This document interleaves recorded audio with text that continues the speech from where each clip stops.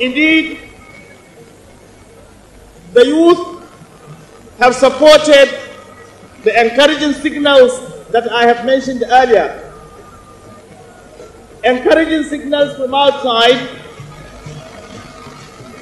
have given us the assurance that the future is good. Nigeria has been gathering political clout within the last few years.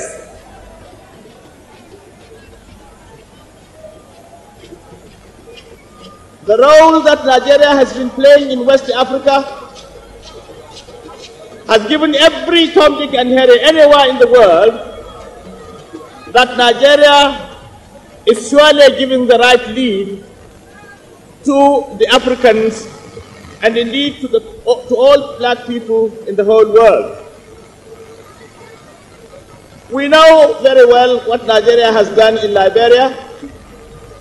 Nigeria has been responsible for the return of democracy in Liberia.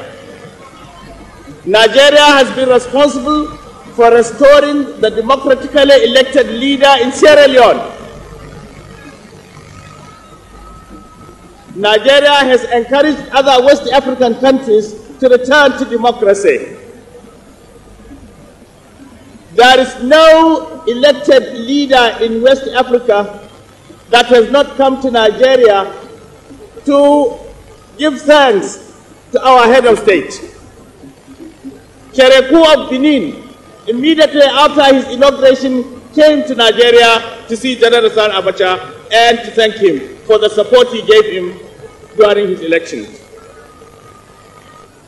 Even Rawlings of Ghana, after his election, came to Nigeria to consult with the head of state and to thank him for his support. Mai Nasara of Niger Republic did the same. He came to Nigeria and he discussed with Sani Abacha and thanked him for the support he gave him. Similarly, Idris Dabi of Chad did the same. No sooner after he had been inaugurated, he came to Nigeria. Yes, Yahya Jammeh of Gambia came to Nigeria soon after he had been inaugurated.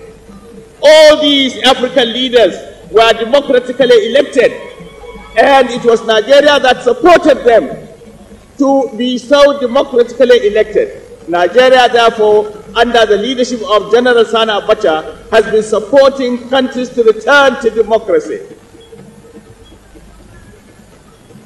Nobody, therefore, should doubt the sincerity of Nigeria under the leadership of Sani Abacha in saying that it will return the country to democracy. The political program has been on course. The political program has been on course, and nobody will doubt the integrity of General Sani Abacha. His sincerity cannot be faulted.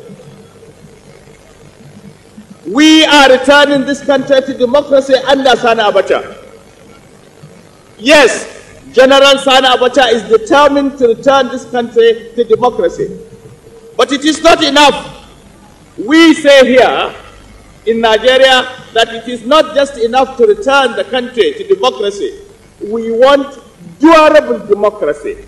We want democracy that will last. We do not want short-lived democracy. This time around, when democracy comes, we want it to last, and to last forever. Democracy will last forever in Nigeria, and I can assure you that steps are being taken to ensure the durability of democracy in Nigeria. A durable democracy can only be built on sound economy. General Sani Abacha has been taking steps to ensure sound economy in Nigeria. For a long time, we have known that the one sector of our economy that has been responsible for our economic woes is the banking sector. Previous governments had been unable to take steps against that sector because highly placed, untouchable sacred cows were involved in the racketeering that was going on in the banking sector. Previous governments were therefore reluctant to take any action against such people. General Sani Abacha summoned courage and took decision, and today he has sanitized the banking sector. And with the Economic Monitoring Committee, Sani Abacha is also bringing back the economy to a sound footing.